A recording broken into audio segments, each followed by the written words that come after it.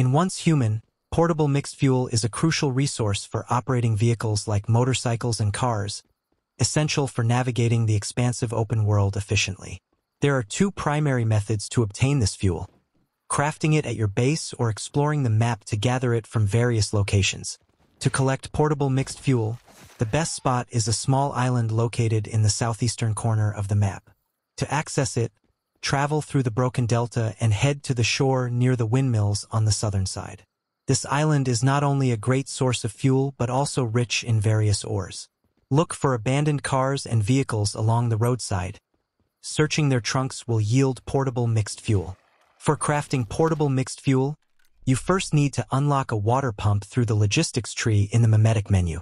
Once you have the pump, locate crude oil deposits and collect at least 10 units of crude oil. Next, deposit this oil into a fuel refinery, which you can unlock in the infrastructure tree of the mimetic menu. After building the refinery at your base and depositing 10-barreled crude oil, the refinery will take a short time to produce 5 portable mixed fuel.